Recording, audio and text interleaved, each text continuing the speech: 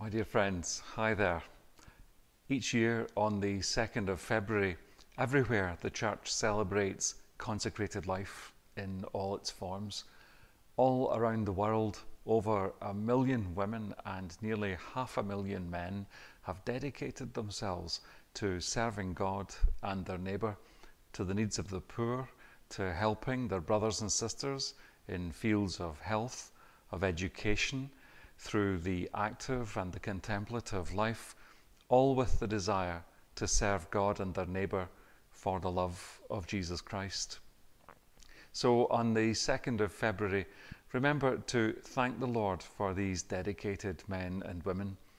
In our diocese alone, there are 16 communities of women and 10 communities of men living in some form the consecrated life.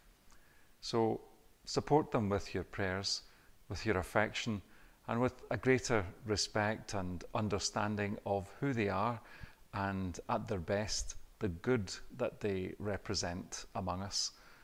Pray that more young men and women will open themselves to God's call to the religious life. Take a look at the letter that I've written for the occasion, and keep an eye on our social media this week as we highlight the stories of different people and their vocations. Thanks for watching, and God bless you.